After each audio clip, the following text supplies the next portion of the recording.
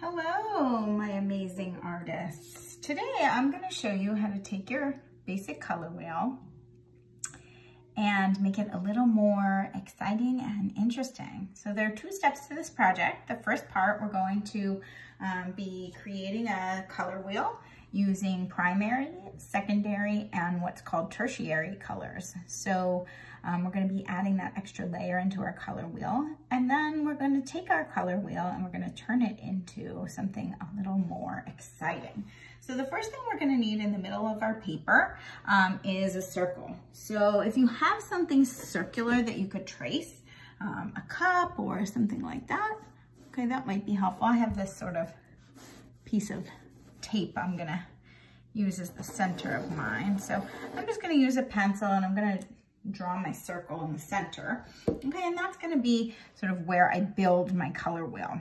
So in the middle of our circle, we're gonna make a little dot, and that's just gonna kind of help us figure out where the center is. And we're gonna divide our circle in half. And again, you don't need to make this perfect. If you have a ruler, you can use that, but you don't have to. Okay, so I'm going to divide it in half one way, and then I'm going to go across the other way, kind of like dividing a pizza into 4 big slices.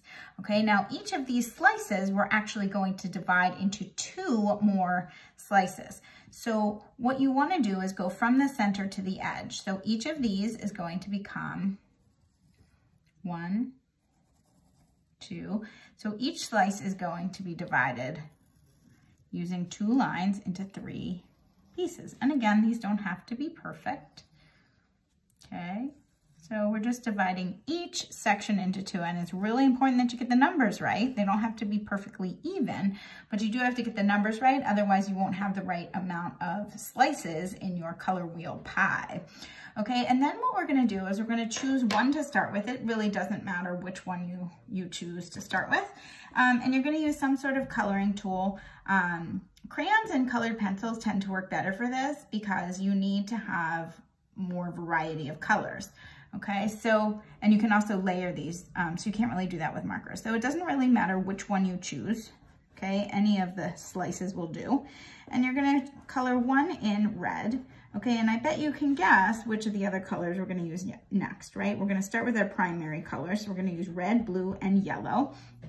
Okay, and the trick here is to make sure that you're using the ones that are actually just the plain blue. So you don't want like blue violet or, right? So I can't put the blue next to the red. We need to get these in the right order. So you're going to skip every other one when you're going around and coloring. So the primary colors, right, red, blue, and yellow, are going to be diagonal from each other. So in between, there's going to be 3 empty spaces. You count them out. Okay, if you count it wrong, you got to do it over. So make sure you're counting. And then you're going to do 3 empty spaces, and you guessed it, we're going to do yellow. All right, so you should kind of start with a pinwheel here. So you have red, skip 2, blue, skip 2, oh, I'm sorry, skip 3, skip 3. Okay, so it should be pretty even. Then you can go in and you're going to use your secondary colors, right? Orange, purple, and green. Okay, and remember, the colors need to go in between what makes them. So red and yellow make orange. So I'm gonna put those between, and I'm going to leave a white space in between to be sure that I'm leaving room for my tertiary colors. Red and blue make purple. So I'm going to fill in my circle here with purple. And blue and yellow make green. So I'm going to fill that one in with green. Okay, now it kind of looks like one of those candies that we love so much. Okay, now, if you do not have the tertiary colors, like I have a box of crayons here, it has 64 colors, so I know that I have all the colors, okay? But if you do not, I'm gonna pretend like I don't have them so that I can show you what to do.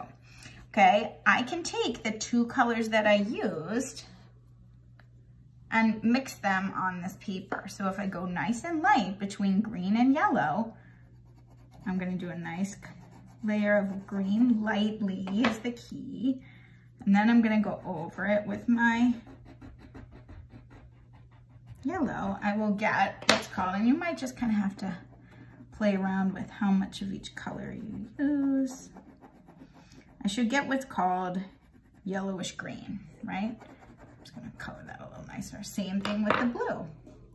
If I use my blue, and the blue is a little darker, so I'm gonna do blue lighter. And then I put on my green.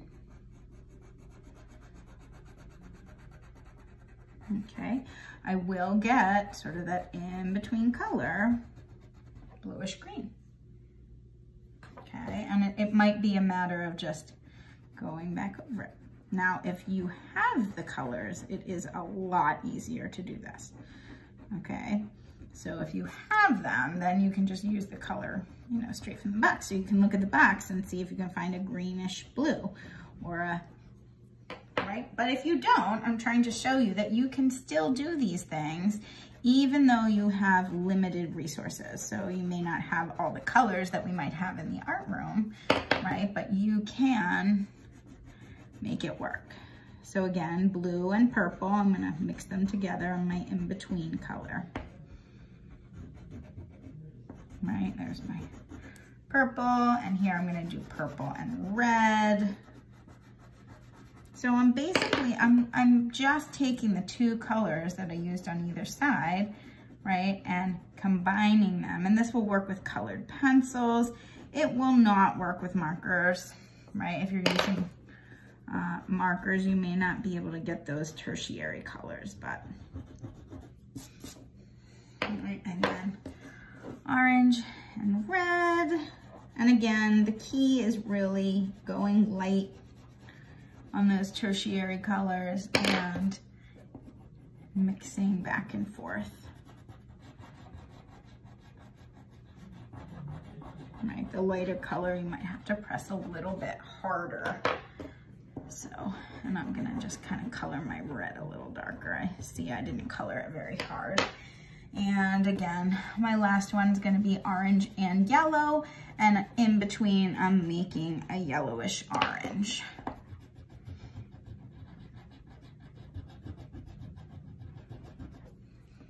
Okay, so that's gonna be pretty much as far as we get with our color wheel. Now, the second part of this project, right, is to add an eye to the outside of this. So if this is going to become our eye, right, we're gonna start in the center. Maybe with a pencil, I'm gonna draw a circle, and I really wanna make it so that it's even in there.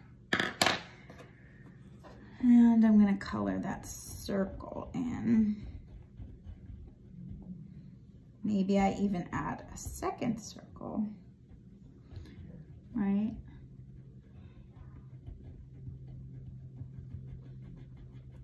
I'm really using some pressure because I'm coloring over something else. All right, so now I have my eye shape. Okay, and then I'm gonna use a pencil, and I'm going to I'm gonna basically make a little curved line that comes out on both sides, right? On this side, I might make a little curl. And again, I'm gonna go to the bottom of the eye and over, right? We're gonna turn this into an eyeball.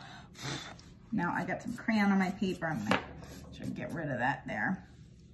Now the key to doing this the right way, right, is, or making it look real, is to sort of go slow with your pencil, and we're gonna make the outlines, and then we're going to add some shading. So what makes things look more realistic when we're drawing with pencil is the amount of pressure that we're putting on our pencil. So you may get a darker corner in your eye, and as you go in a little, it might lighten up. You can use your finger to smudge. And I'm gonna do the same thing in this other corner. You know, and these are just ideas that you can add to make your eye look more realistic, right? As we get older, we get more interested in, again, I'm just gonna smudge that a little bit. We get a little more interested in how do artists make things look real, right? And a lot of that really has to do with how we shade and add shadows to what we're sort of working on, right? We talked about that a little bit with our cube last week, right? So you can add a little bit of a smudge to anything that you feel might have a shadow, right? So that might be the end of your drawing. You may decide you want to add some eyelashes, and those are just going to come out of that first line, right? You could also add a little shadow up here. And if you're making those eyelashes a little more realistic, they're going to be a little thicker on the bottom. Now, don't get crazy with those eyelashes and make 9,000, right? This is a close-up view, right? So each eyelash sort of is an individual being here. It's its own line. You could also add some smaller ones if you wanted to bottom, right? You could add an extra little eye piece on the bottom, right? These are all choices that you could make, okay? And there we have our basic color wheel eye.